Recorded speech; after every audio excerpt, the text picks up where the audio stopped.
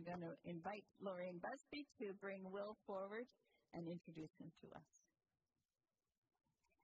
The Social Action and Outreach Committee is pleased to introduce Wil Robertson, our speaker for today's Minute for Mission, and our Lunch and Learn speaker after the service.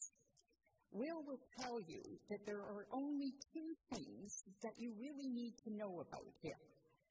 First, he is from New Brunswick and remains a very proud New Brunswicker. Second, he is passionate about basic income. I think he must eat, sleep, speak, live, and function in all things basic income. At the national level, Wil is a steering committee member of Coalition Canada Basic Income, and he has ties to the Universal Basic Income, UBI Works, and the Basic Income Canada Youth Network. On the provincial level, he is on the executive of Ontario Basic Income Network and maintains ties with other provincial groups, particularly those in New Brunswick. On the municipal level, he co-chairs Basic Income Ottawa, where he is leading efforts to get a municipal motion passed at City Council, and it's a motion that supports a federally funded basic income. Earlier, he successfully championed similar motions in Fredericton and St. John, New Brunswick, along with other places, and he's also was supporting similar successful motions in several Nova Scotia communities, as well as St. John's, Newfoundland, and Labrador. In less than 2 weeks, he will be returning to New Brunswick to be an invited panel participant in a United Church-sponsored event, Reimagining Communities. But that is the future, and this is now. Thank you, Wil, for coming, and welcome to Rideau Park.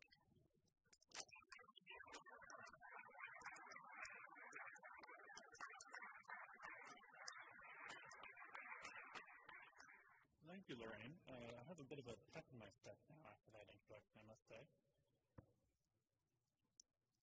And thank you to everybody for welcoming me here today. It's wonderful to be with all of you. As Lorraine said, my name is Wil Robertson, and I'm the co-chair of Basic Income Ottawa. And thank you for inviting me to speak in your place of worship today. It is a privilege which humbles me greatly. When considering what to say here today, I affirmed my personal stance that politics and the pulpit may not mix. And therefore, in this time, I will speak to the need for basic income from a human lens and not a policy lens. Indeed, the latter will be the focus of our Lunch and Learn today. I come before you today to speak of the poverty of community, the poverty of the soul of which afflicts our society today, and of which you are all chiefly poised to help address through faith and empathy. By poverty of community, I mean that one cannot adhere to the commandment to love thy neighbor if one does not deign to even know or recognize their neighbor, let alone care for them. In 1987, American poet and civil rights activist James Baldwin spoke to this breakdown of human community which faces us today. There has been a breakdown, a betrayal of the social contract in Western life. People are grabbing for things and holding on to what they think they can get, and stepping all over their neighbors because they are panic-stricken. Something is beginning to crack. They hold all of this because they don't have anything else, but they don't really believe in it, and they'll kill to get it. But that proves the moral bankruptcy, which translates to the actual bankruptcy of the world in which we live. We have yet to understand that if I am starving, you are in danger. In our world today, where lines at food banks are growing exponentially, food insecurity is rising, communities struggle to address crises of addictions, mental health, and homelessness, it is indeed clear that there has been a breakdown of the social contract. While accepting the Nobel Peace Prize in 1964, the Reverend Dr. Martin Luther King Jr. stated that our problem today is that we have allowed the internal to become lost in the external. We have allowed the means by which we live to outdistance the ends for which we live. In essence, humanity has become bonded to material necessity, pursuing economic growth and prosperity instead of healthy and equitable communities where life is good for all, and not merely for those who have supposedly earned it. More and more people live today in desperation for material things, as Baldwin describes, in the seeming mass amnesia of the story of Genesis. Have we collectively forgotten the consequences of greed and yielding to temptation? In a world where young people seek attention and not joy, where professionals pursue career advancement and not happiness, where leaders yearn for a platform and profile and not service to their community, one must wonder if we have forgotten the basic tenets of loving one another and living in community. There seems to be a distinct lack of empathy and understanding. In our world, fed by social media and polarization, we cannot begin to address the terrible social crises we face collectively if we cannot even recall that we are our brother's keeper. The problem of our time is that man has been alienated from the modern world in the sense that the world is no longer a representation for him and his touchstone of reality. Human beings have become detached from artificial inheritance. His experiences have been reduced to subjective, private ones. The world is no longer our common heritage, but a whole being in permanent transformation. The world does not offer man a stable dwelling place, with the result that he experiences himself as worldless. In this way, his security has been undermined, and his life deprived of meaning. In a world where social media takes up so much of our lives, and people spend less time interacting with family, friends, and their community, more and more individuals feel lonely and worldless. In this deprivation of meaning and disconnect from reality, it is increasingly difficult for us to care about the world and people physically around us. If you go to bed scrolling on your phone in an apartment, do you even know the first name of the person setting their head down on the pillow next door? When you walk into work every morning, do you know the name of the security guard or of the young lady working at the coffee shop you pass by on a daily basis? Have you asked your nurse how she is doing? Really? If you walk by somebody panhandling or sleeping on the sidewalk, do you recoil or look at them with apprehension in your heart? When you drive by the shelter or mission and see people struggling with addictions, do you see them with any scorn?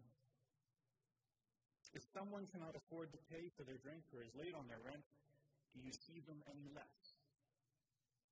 When having a discussion with someone or reading an article that espouses views you disagree with, do you turn to anger and disgust?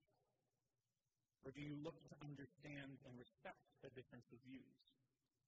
These are the intrinsic questions we must ask ourselves when wondering if we truly love our neighbor, and if we are indeed connected to the world around us. We must ask ourselves if the person we want to be is the one who looks away from those experiencing hardship, or if we are to be the person who reaches out our hand and reminds them that they are not alone. The problem in our world today is that far too many of us look away when an outstretched hand may be the very thing someone needs to alleviate their suffering. This is the poverty of the soul and poverty of community I speak of. In putting forward this colossal challenge we face together, I can understand those who may turn to a sense of dismay or pessimism.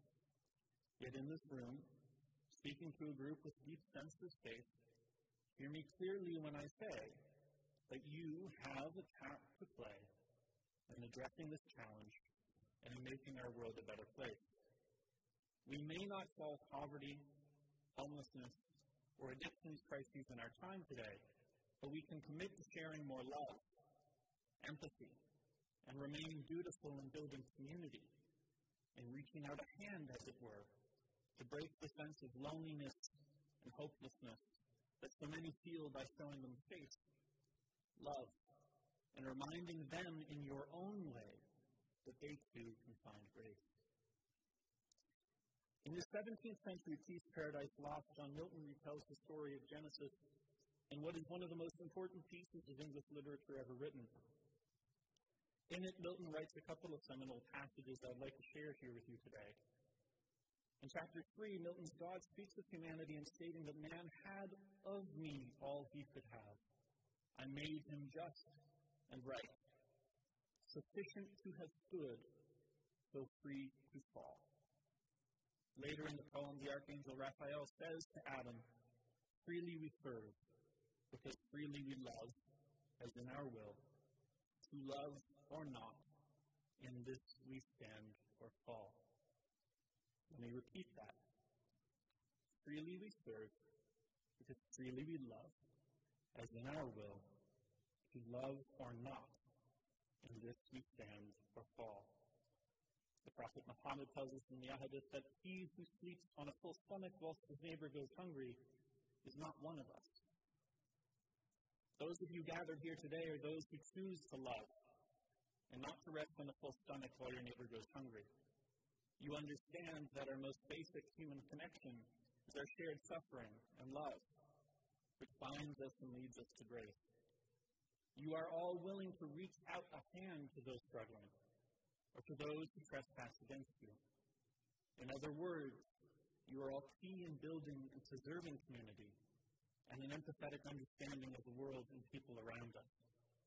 The world needs more empathy, more love, and more people willing to reach out a hand to those around them. In that same vein, for that same reason, those struggling and suffering in abject poverty deserve a hand up to a life of dignity and equity, to provide them the opportunity to release themselves from the shackles of their own misfortunes. They need an outstretched hand to remind them that they are not alone, and that there is a life of love and joy for them to be lived, and grace for them to attain despite their pain or past. In the end, at its simplest, everyone deserves an opportunity to bring their lost ship of life back on course, just as no one is unworthy of returning to God's grace. And so, I say to you, considering the challenge before us, to love or not, in this we stand or fall. Thank you.